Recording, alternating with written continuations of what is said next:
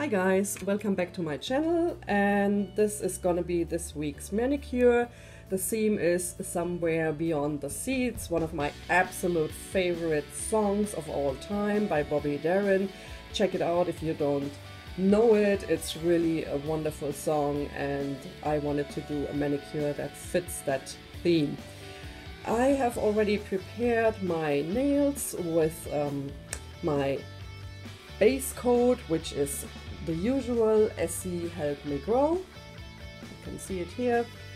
Then I have put on 2 coats of the Sally Hansen Extreme Wear in Pacific Blue. This is this really gorgeous color that everybody loves, and it really is gorgeous. I have put on, because glitter makes everything better, 1 coat of a turquoise glitter. I got this in a set.